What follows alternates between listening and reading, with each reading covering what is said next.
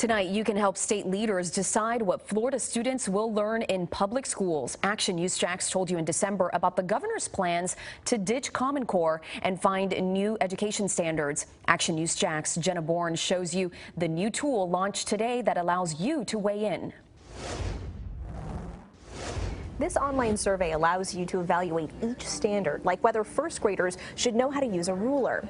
You can suggest eliminating the standard, revising it, moving it, or leaving it unchanged. Then you can explain why. When the governor signed an executive order to get rid of Common Core, it left open a big question. What standards will replace it? It's the common baseline from which all instruction is built. Trey Czar is a Duval County father of two. He's also Chief Operating Officer for Impact Florida, an organization which works to strengthen teaching across the state.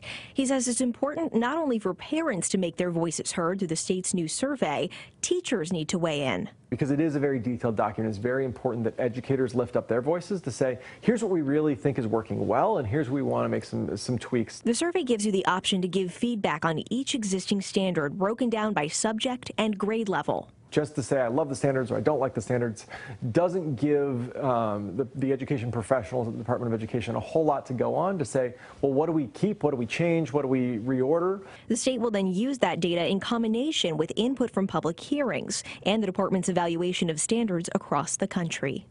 If you want to weigh in, you can find a link to this online survey right now on our website and mobile app. Reporting, Jenna Bourne, CBS 47 Action News Jax.